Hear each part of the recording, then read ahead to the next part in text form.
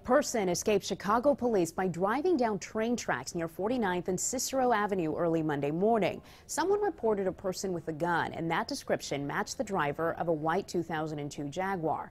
Officers tried to pull that person over after spotting the driver around 2 in the morning. That's when the driver took off onto the railroad tracks before crashing a few miles north of Midway Airport. The driver ran away.